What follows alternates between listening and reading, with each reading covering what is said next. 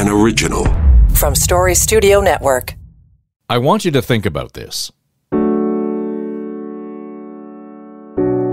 Canadian forestry has a role to play in saving the planet. Absolutely. The answer is yes.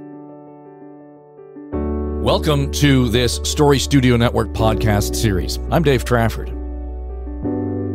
In this series, Aaron Trafford and I will explore a number of ideas that hinge on the notion of Canadian forestry helping to save the world.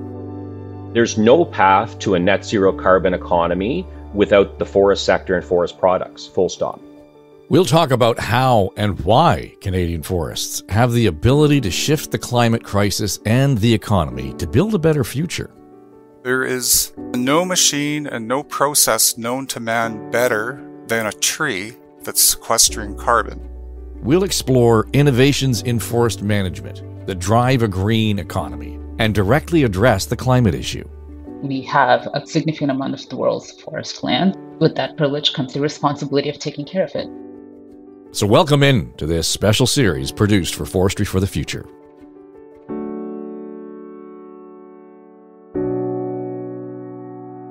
It's the number one natural cause of disturbance in our forests.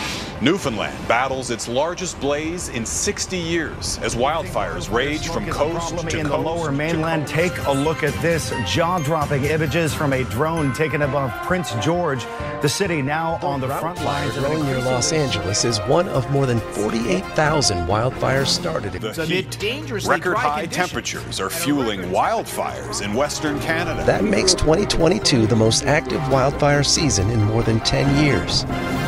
And the latest numbers from the Government of Canada suggest wildland fire prevention costs us more than $1 billion a year. In the U.S., wildfires accounted for more than $11.2 billion in damages between 2021 and 2022. And those damages and effects of wildfires are all the more dangerous and concerning because they're happening in urban and suburban areas of California, Nevada, and Arizona. Verisk is an insurance rating bureau in the United States, and their analysis suggests 4.5 million U.S. homes are at high or extreme risk from wildfires, with over 2 million of those homes in California alone. 9 of the 10 worst and costliest wildfires in U.S. history have happened since 2007. The Insurance Information Institute says all 10 of those fires occurred in California, each causing several billions of dollars in insured losses. Now, there's no telling what the uninsured costs might have been.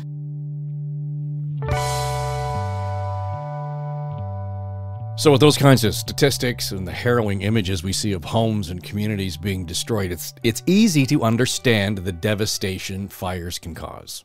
Here in Canada alone, we have roughly 7,300 forest fires every year, and that's the average over the past 25 years. Those forest fires burn 2.5 million hectares on average per year. That number peaked at more than 4.5 million hectares in 2014 and just over 4.3 million in 2021. Whether fires occur naturally, usually because of something like a lightning strike, or they're caused by humans, wildfires and forest fires are occurring more frequently and more intensely because of climate change. So where does fire prevention fit into a thorough forest management plan? We obviously want to eliminate the threat to lives and the environment. At the same time, we know the effects of fires can promote healthier, more resilient forests. Okay, so before we dig into that conundrum, I just want to go back to a couple of things we've talked about in previous episodes of this podcast. We learned that kids' books and movies had a profound effect on our general understanding and the appreciation of forests.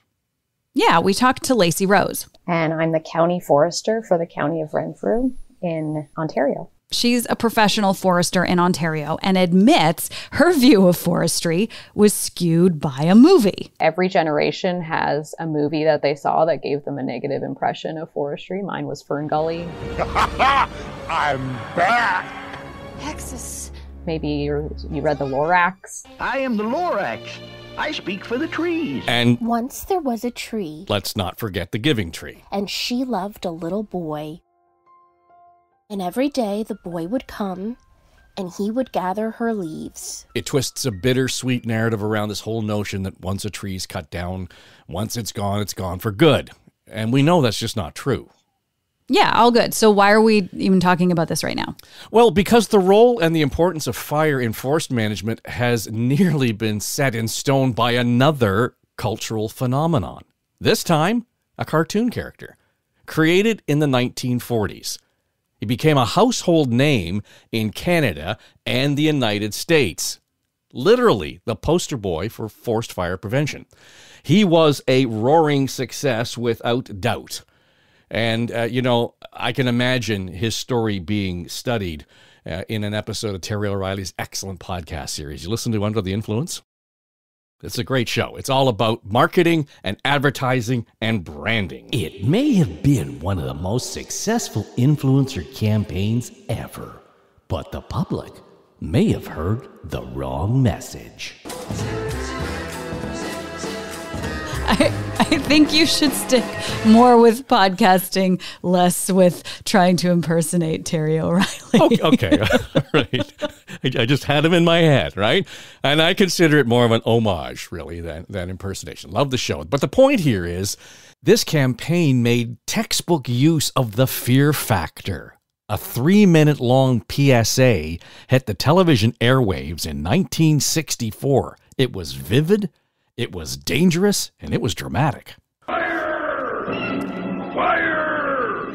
Run for your lives!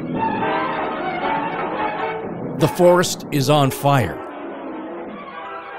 And the dramatic music score highlights the frantic and panicked effort of all the woodland animals to escape with their lives.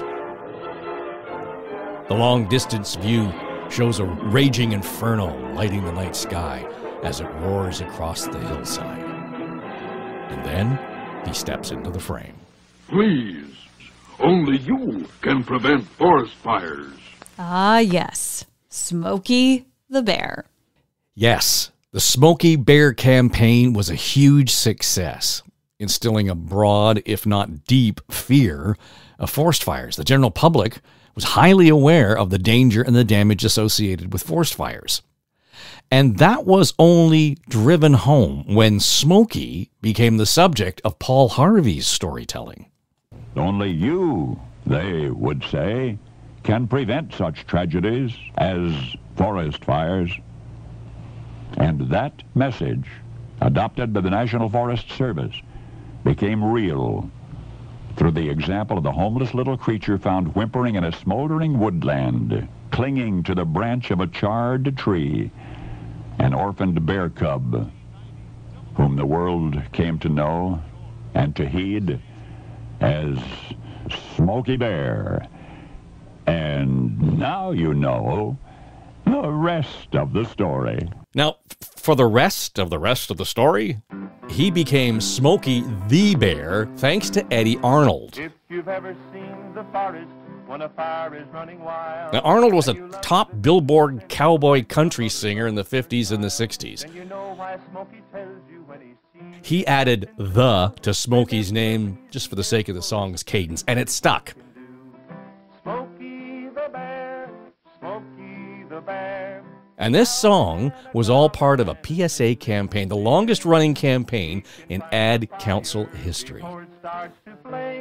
That's why they call him Smokey. That was how he got his name. So what's the problem here?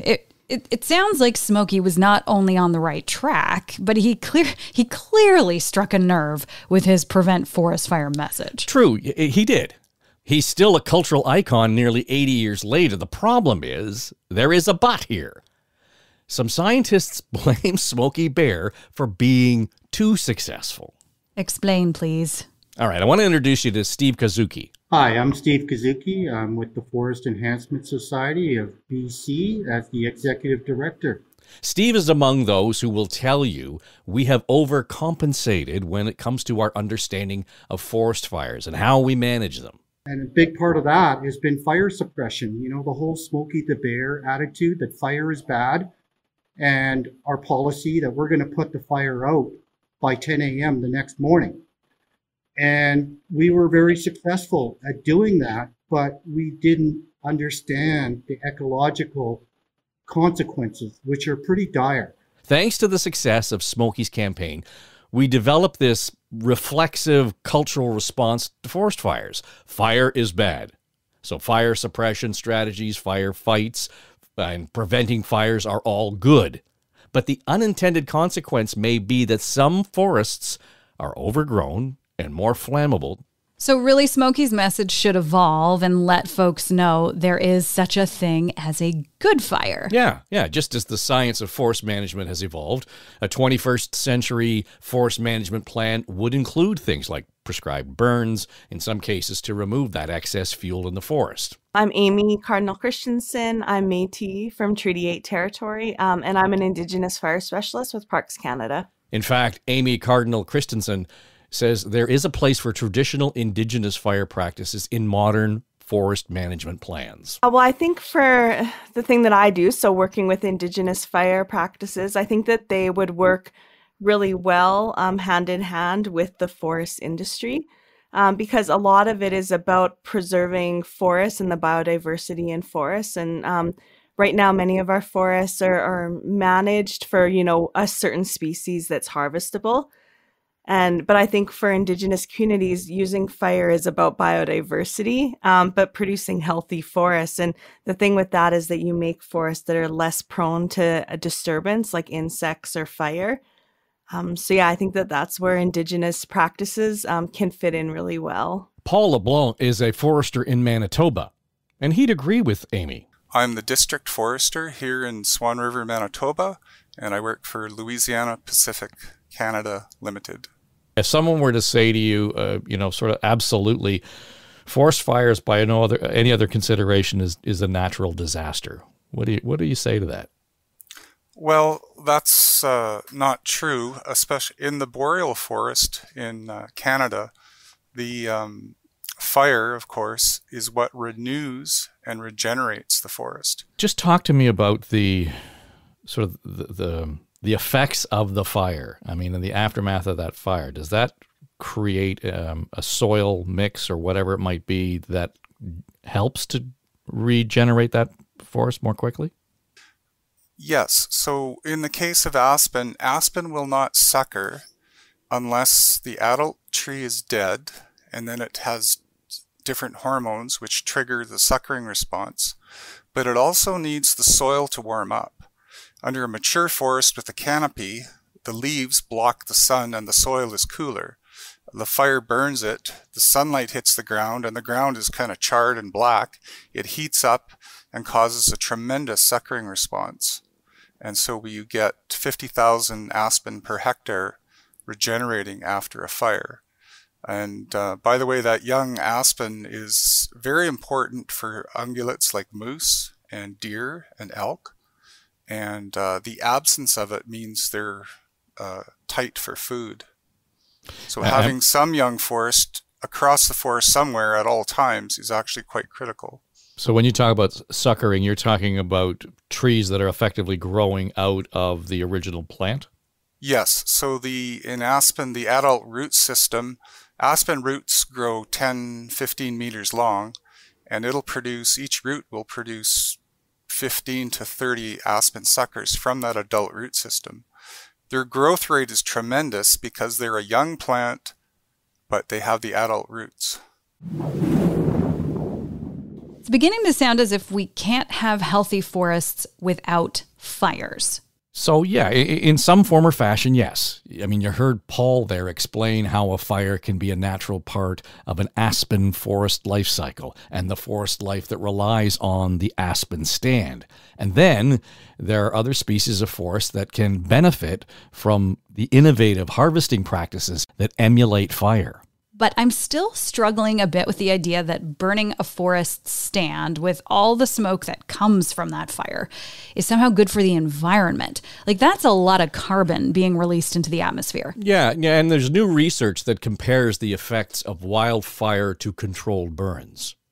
All the research coming out about like cultural burning practices and the smoke emitted from that compared to these out of control wildfire events show that cultural burning emits less carbon into the atmosphere and less wildfire smoke. And so recently, the American Lung Association just released a study on the importance of using fire in controlled ways in the forest, like that there's no smoke option. Like, our forests will emit carbon, but it's just how we do it.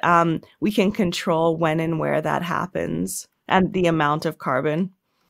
And one of Amy's colleagues at Parks Canada is Landon Shepherd. I'm the fire and vegetation specialist in Jasper National Park, working for Parks Canada. He'll tell you we need to understand the role fires play in the renewal of a healthy, sustainable forest. Of course, forest fires are dangerous and they are destructive, but they've always been a part of the natural forest life cycle.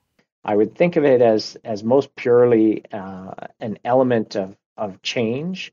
And you can add to that and give it a positive spin and say it's a force for renewal and resetting certain ecosystems and restoring certain ecosystems.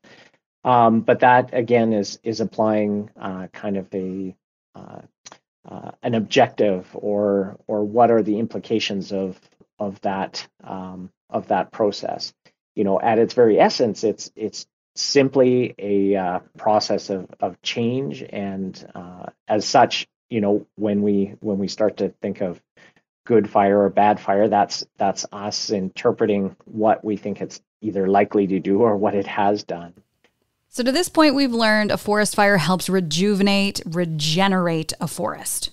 We've also learned, in some cases, controlled burns are an effective, more environmentally friendly way to prevent the forest fires. And we've learned from Amy that there's a place for cultural fire practices in a modern forest management system. But that still doesn't mean controlled burns can happen all the time, right? It needs to be balanced with harvesting. Many of our elders, when you go and talk to them now from different nations, they'll say that we can't just go and burn in the forest like we used to because colonization has just made such huge changes to our forests, including the forest industry and some of the management practices that have been done. So what first needs to happen is, you know, substantial thinning or other types of changes, you know, removing some of that fuel through thinning treatments. But I think one of the main issues that come is that much of that needs to be removed through thinning is in merchantable timber. And so that's where, for a lot of companies, then it's a financial risk to go and do that type of work. But it's really what we need to see happen before we can reintroduce cultural fire practices. And that raises an important question.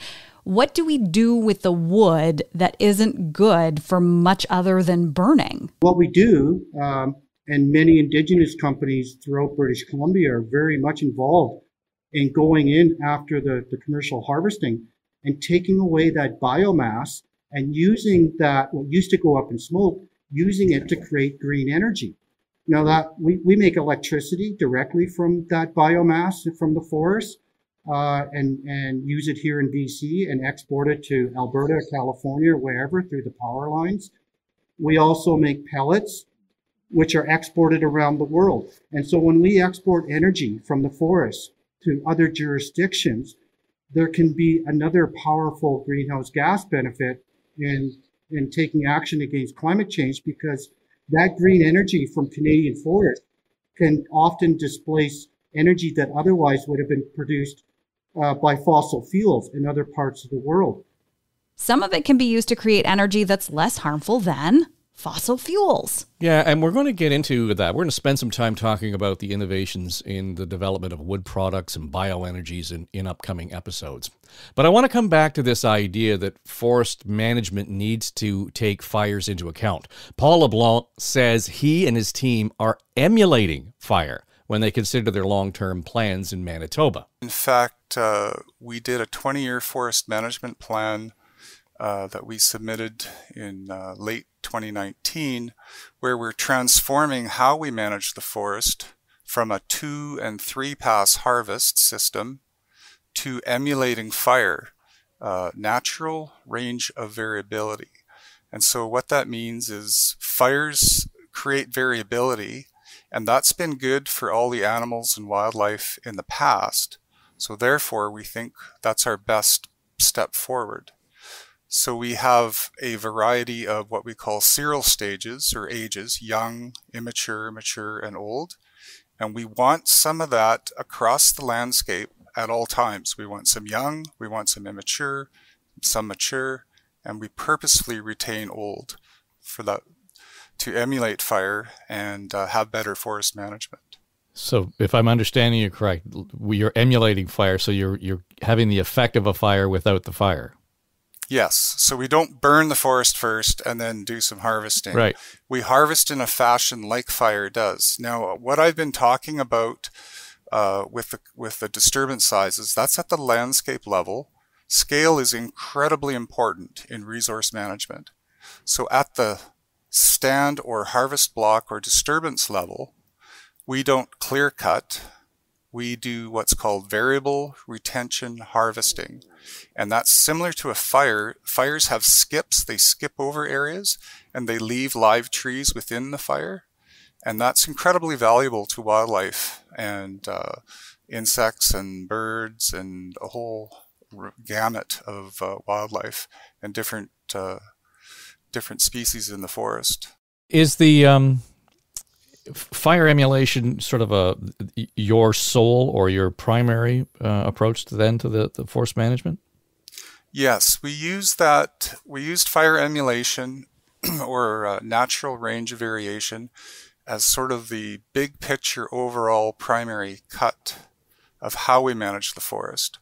Our secondary was improving moose habitat, and emulating fire allows us to improve moose habitat a little better. But the really big deal we manage habitat. The government manages moose populations. Moose, you can have fantastic moose habitat, but if the roads are all left wide open and there's lots of them, people road hunt and they shoot all the moose. With a natural disturbance block, we can have a 500 hectare cut block, one road in, dead end. It's easily patrolled. We harvest, we get out, we don't come back for 80 years. And so we have a lot less road that's open and a lot less road hunting of moose.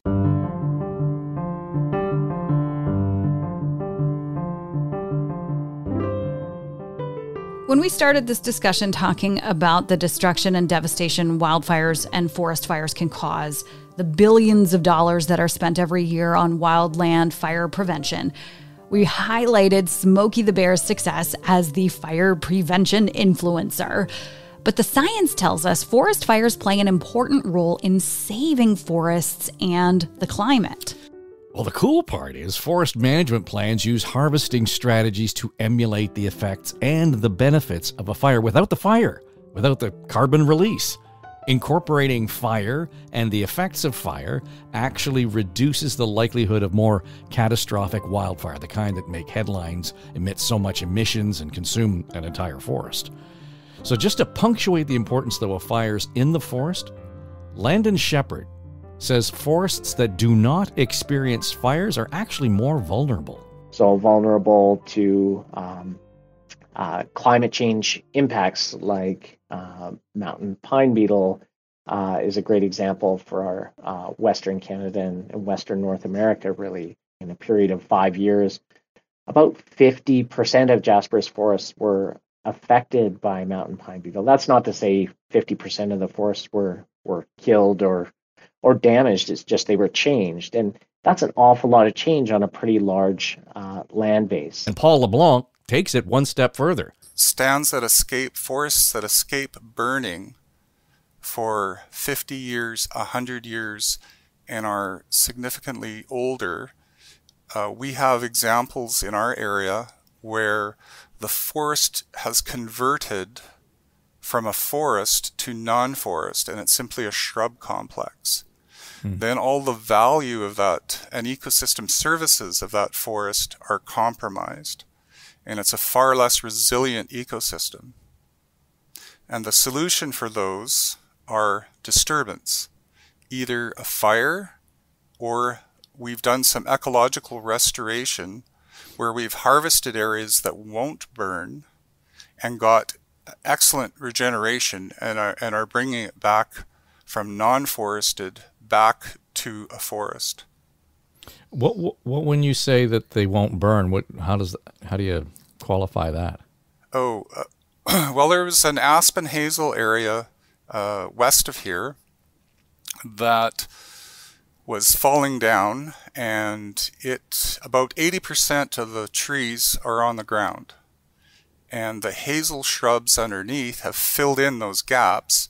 And we've gone from an aspen hazel ecosystem to a hazel ecosystem. So the government tried burning those sites on a dry spring, and they could get a light ground fire going, but there was insufficient fuel to get a crown fire. The trees were too far apart.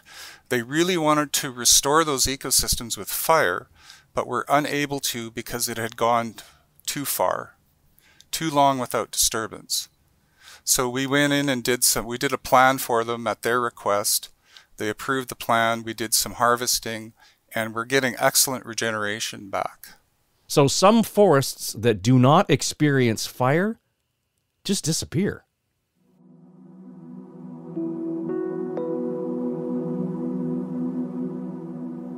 So at the end of this all, maybe Smokey's message was well-intended, but a little misguided. Now, to be fair, Smokey's message was targeting our behavior, because the message called on all of us to be careful when we use fire. Good message. The problem is when you say, only you can prevent forest fires. It makes it sound as if the fire is bad rather than our negligent behavior.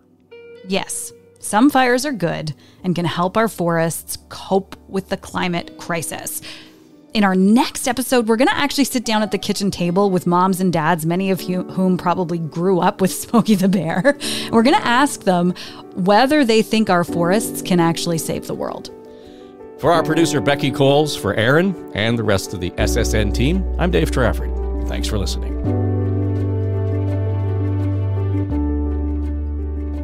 This podcast series is produced for Forestry for the Future. And for more information, I'd encourage you to visit the website forestryforthefuture.ca.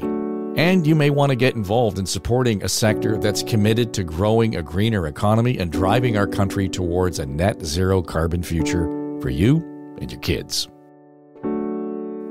I'm Dave Trafford, and Canadian Forestry Can Save the World is produced by Story Studio Network.